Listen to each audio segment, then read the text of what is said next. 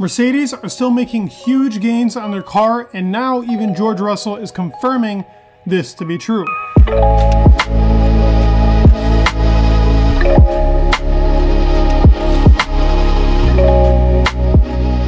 The Mercedes squad is obviously in a bit of a hole, but improving upon what their W14 already is. They're maximizing the package that they have, and they're trying to go for their best really window that they can get with this W14. Will a track like Baku really suit them? I don't think so, and they might even struggle in Miami, but with a track like Imola coming where the strong suits are very important and huge upgrades coming, Imola might be a chance for them to win. Will Baku be similar or the same as Melbourne? That is a very difficult question to answer. Melbourne had been front limited, putting more strain on the front axle. Probably Baku will be rear limited. So it's a very, very different set of circumstances. There is some news on what these upgrades could potentially bring, and I have some inside info as to how these upgrades will look for the Mercedes squad. And thank you all so much for supporting. The support means everything to me. I love you guys, and thank you for just getting me to even to here. But if you are not subscribed, please like and subscribe. It would mean the world for me. And also hit that notification bell. Let's get back into the video. W14 is getting B-spec, essentially. It's getting a completely different revised car, but it can't change internal things like the chassis. So Hamilton's complaint of the actual car being way too much towards the front and the actual seat being way too close to its front tires won't really get changed. Sadly, that is something that they will have to deal with. But clearly he was able to deal with it in a track like Australia, where it is definitely front oriented towards the car, and I guess it wasn't as impactful and Hamilton was able to drive.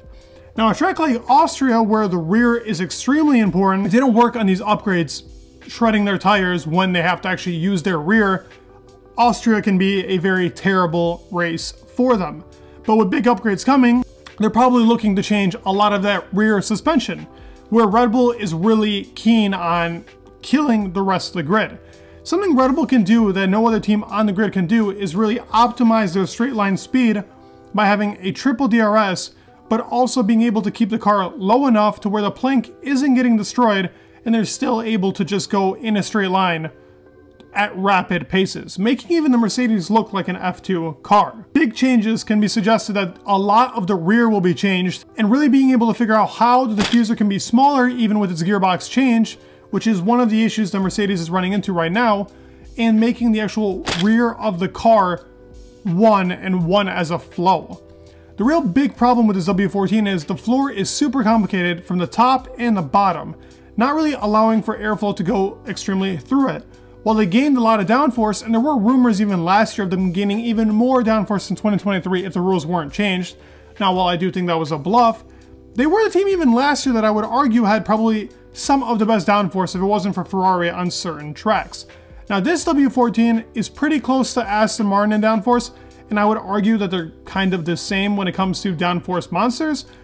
And I think in corners, they're faster than Red Bull. It's Red Bull that really gains so much on these straights that if they overtake, they're able to just fly away, because tracks like the first three that we've had have been very important when it comes to straights. Now, when it actually comes to high-speed cornering, Red Bull is very competitive there too. But in medium speed and slow speed is where they can gain. In the second half of the season is very much oriented towards cars that are fast in both medium speed and slow speed corners. Sure, we have tracks like Monza, and I guess Brazil will be pretty tough considering it'll have a huge straight as well.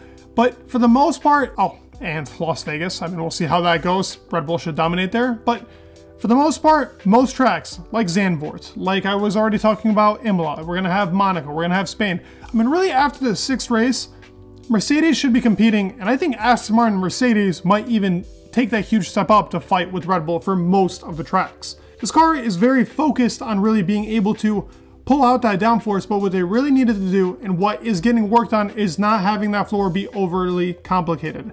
We do know that the Red Bull floor, even though we've not seen any images, the key to what they have done is make this car just have the perfect airflow go through it, and really making that top part of the floor very essential to the car being in unison, and really making the bottom part, what we really can't see, which is the underfloor part of it, pretty simple, but really getting the airflow to just work as one, especially towards the rear of the car. Now rear suspension is a key thing towards that. I already talked about that in the diffuser. But really working on the top of the floor. I mean, if you look at the top of the floor of the W14 and the RB19, they are so different. And you can see that the way that the W14 really creates these vortexes is completely different to what the Red Bull is doing. While one car is trying to generate an extreme amount of downforce, the other car is working in unison to really make a fast, speedy flowing car. So completely different design concepts, and clearly Mercedes and both, even Ferrari, didn't go in the right direction when it comes to having straight line speed over downforce or the other way around. Red Bull really got that path down to the T. But this Mercedes B-Spec car could find new gains because listen, these regulations are not completely over and we could see a completely different looking car. Also, this Mercedes squad could really be bringing out something, I guess, a bit different, but confirming those huge gains that they really have talked about. They need to essentially gain almost a second to a second and a half with these upgrades. So this car has to be super speedy, and Mercedes seems pretty confident they will bring out a fast, quick, and efficient car. Now I'd like to see your guys' thoughts down below. Do you guys believe that this Mercedes car will really be that fast and get the best out of the car? Let's see. It'll be a tough mountain to climb, but I do think it's possible, and even Hamilton says it himself. So please leave your thoughts down below. Please leave a like, subscribe. It would mean the world, and peace.